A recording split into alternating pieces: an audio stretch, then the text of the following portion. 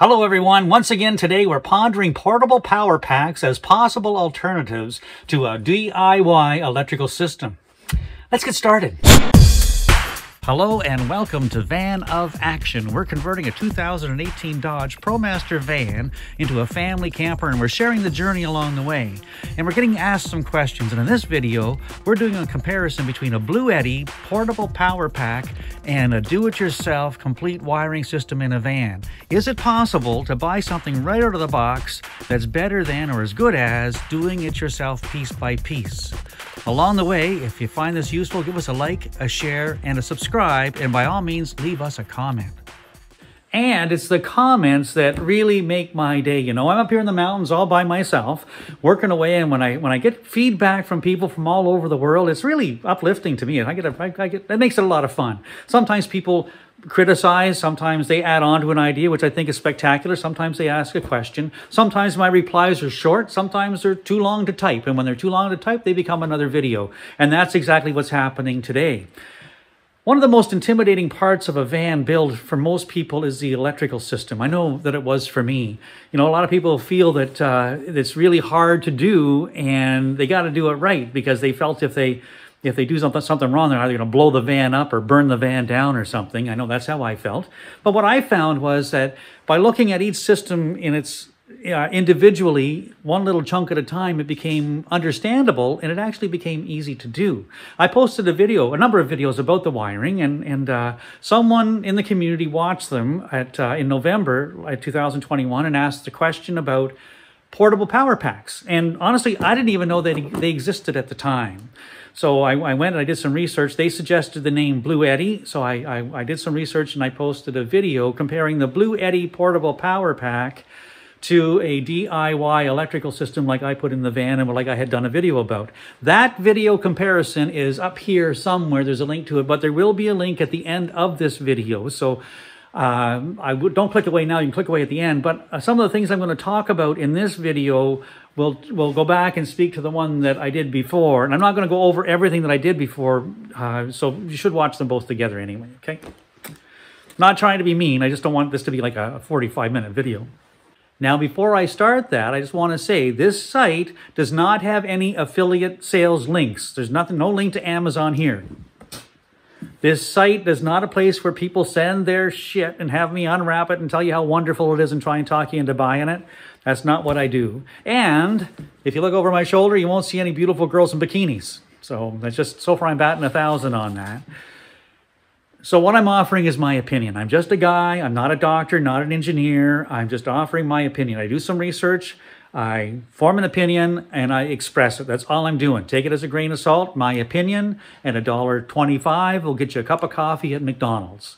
I'm not endorsing McDonald's either, okay? So let's get started. Someone in our community, Deborah Crawford, sent us this email. She said, I'm going to paraphrase a little bit. Why did you look at such an old Bluetti product? I watched your video and I think you would change your mind from the older product to the new 200 Max or 300, which they released. And it A, fixes the inverter size problem, B, it has the ability to add extra batteries, and C, has all the plugs on the one side.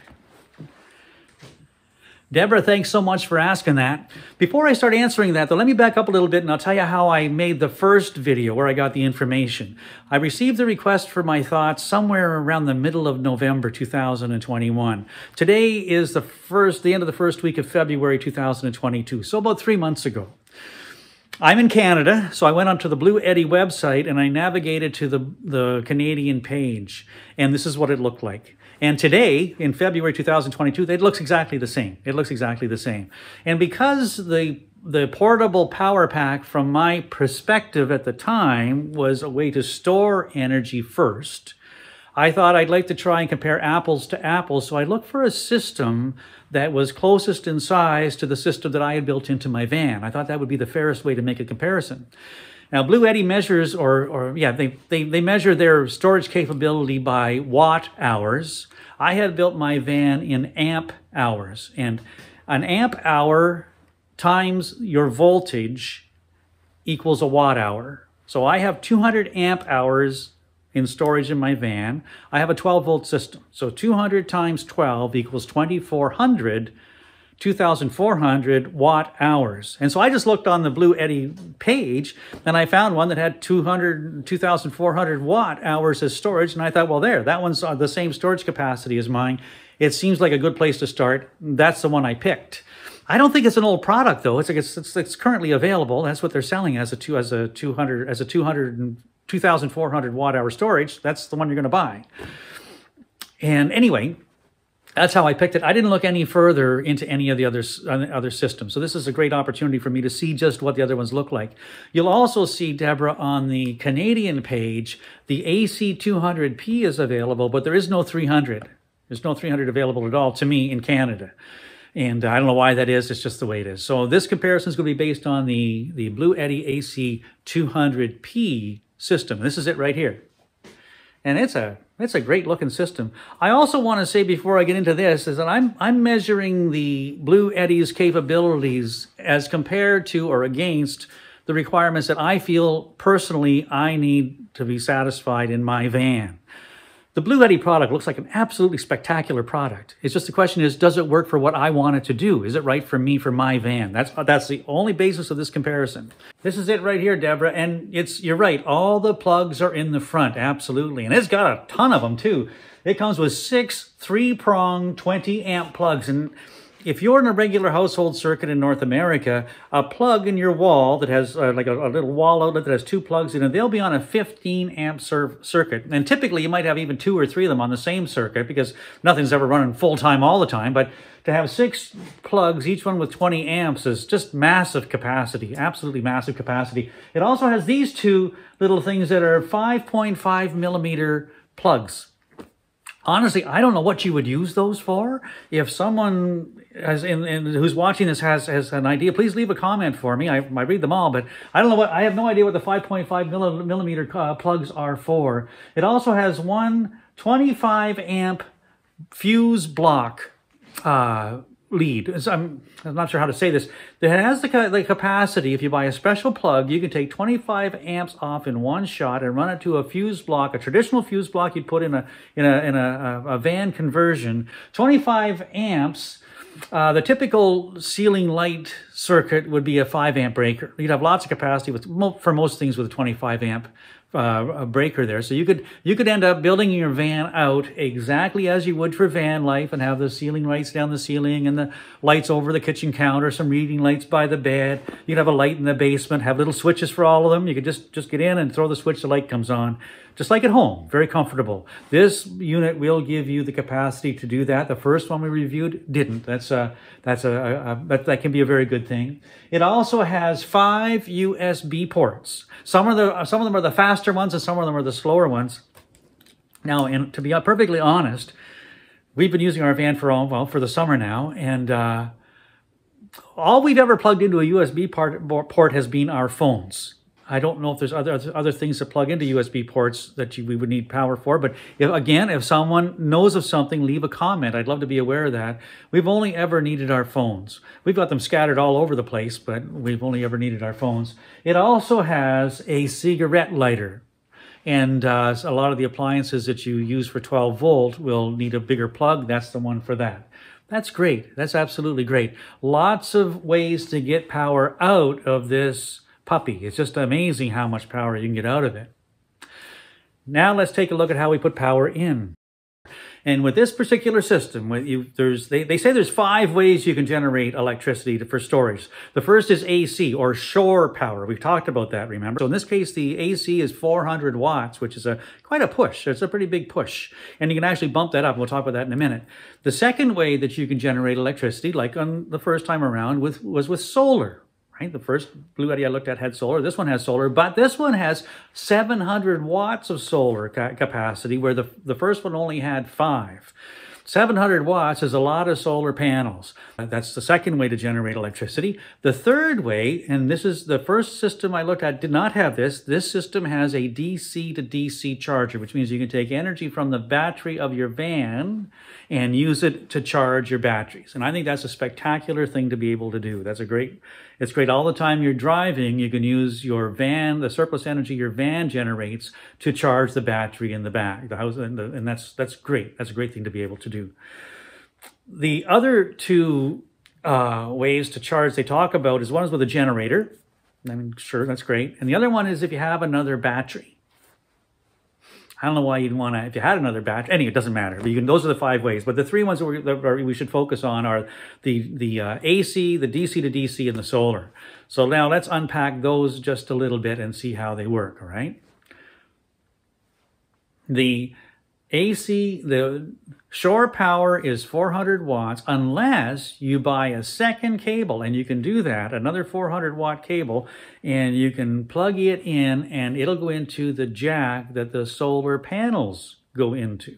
And this is new too, because if you recall from the first video, the shore power and the solar panel power both plugged into the same port in the 2400 model.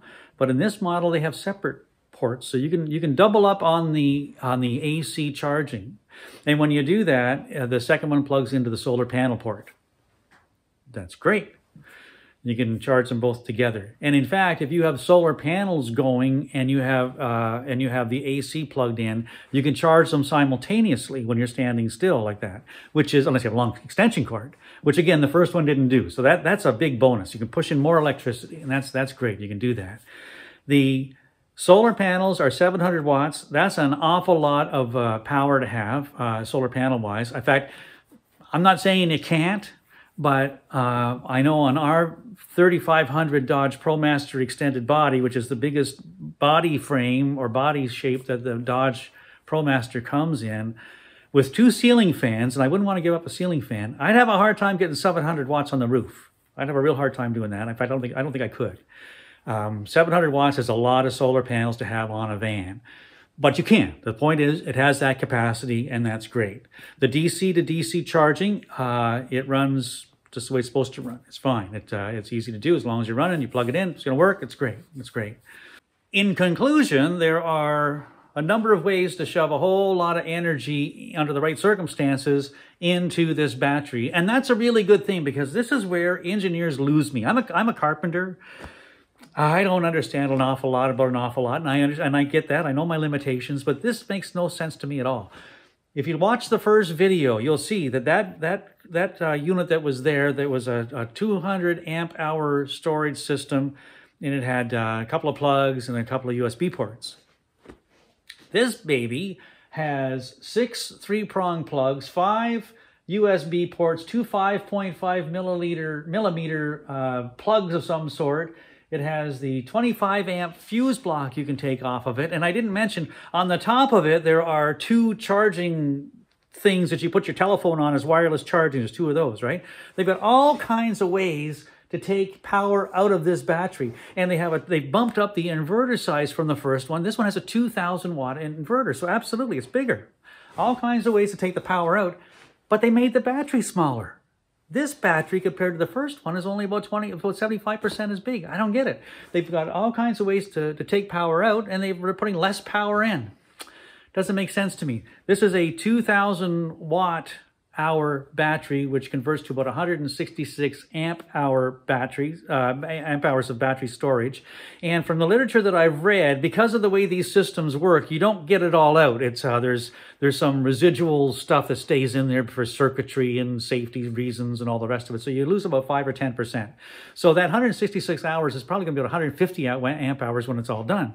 So we're cutting our storage by 25%, but we're increasing all kinds of ways to get energy out of it, and we're increasing all kinds of ways to put energy into it under the right conditions. You see, and that's one of the things that concerns me. From the way I use my van, I'm sure it's a great system, but you'd use the shore power and the solar power together, which is great. You can be sitting still, have your solar panels going. You can have them all over the yard if you want, and you can be plugged into the house, which is great in charging your batteries.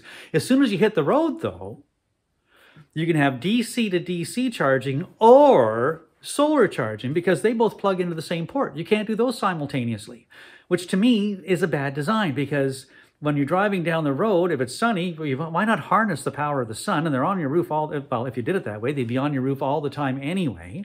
And then you're driving, you might as well use the extra energy your engine's generating. But you can't do that with this system. So when you're on the road moving, you can only use solar or DC to DC, not both. I find that to be a shortcoming. But then it rolls back around to the question of how are you going to use it? How does this function for you? And in terms of all the plugs, like 6 plugs, 5 USB ports, and a fuse block with 25 amps in it, for my van life, I don't need access to that much power at the same time. But having 150 amp hours of energy in storage, that's very attractive to me. In fact, these are lithium batteries, so you're going to get about 3,000 cycles on it to 80%. And what that means is you can charge this battery, you can let this battery drain completely, recharge it 3,000 times, and 3,000 times later, you'll lose about 20% of the battery capability. So after 3,000 times, you've only got 80% of the battery left. I mean, this battery will last decades. There's no issues about that. And 150 amp hours of energy could very well be enough to make everybody happy. Run your fridge. You may have an issue running a hot water tank or a hot plate, but you should be able to run most things you want to run in a van. It could be absolutely great for that. So the question becomes, I guess, are you paying for things you don't need? And again, that's a subjective thing you'd have to answer for yourself. In terms of actual physical use, there's a couple of things for me that would make me say this doesn't work for me very well. The first is the cigarette lighter thing. It's on the side of the box, and I guess it becomes the first question is where are you going to put it? And to me, the logical place for this would be in the basement of the van. One reason is it's kind of bulky and you wouldn't want to put it in a cupboard. That wouldn't make a lot of sense. Having it out to me doesn't make a lot of sense. That LCD display and the power button glow 24 hours a day. So, I mean, it's like a night light. I would have it in the basement. And if it's in the basement, the cigarette lighter port isn't accessible. And we found that there are a number of 12-volt appliances that need a cigarette lighter port to function with. So we've got one mounted above our kitchen cupboard. But you can buy little things like little water kettles that run on 12 volts, or we bought a little oven that you can just put a couple of cinnamon buns in and drive down the road, and an hour later when it's time for a break, you get a nice warm snacky kind of thing. And they plug into that cigarette lighter. And I wouldn't like the idea of getting around and having to go into the basement every time to plug it in. That doesn't make a lot of sense to me. The biggest issue I have with it, though, is its ability to charge simultaneously. So when you're going down the road, you either need a real long extension cord, or you're only going to be using your solar panels or your DC to DC charger. You can't do both. And to me, that's a bit of a shortcoming. At the end of the day, the Bluetti portable power packs appear to be just a wonderful product. But they wouldn't work for me at all. I wouldn't buy one. I wouldn't buy one. And I wouldn't recommend to anyone who wanted to use a van for van life and van travel. I think, in my opinion, you'd find a better product, you'd find a better use of your money being spent on 3 or 4 solar panels for the roof, a couple of charge controllers or a combination charge controller, and a couple of lithium batteries. And then you're going to do all your wiring anyway, which you would same with this for the lights and the fans and all the rest of it to the fuse block. All this really does for you is what does it do for you other than it'll charge up your fuse block and then it gives you a little extra energy for the inverter, right? For the 3-prong plugs if you want to use them. I think there's, as a van life for me, it's not functional. So once again, I'm not going to get any merch from Bluetti, and I can live with that. I hope you found this useful. If you please give us a like, a share, and a subscribe. Leave us a comment, leave us a criticism. Love to hear from you. All the best.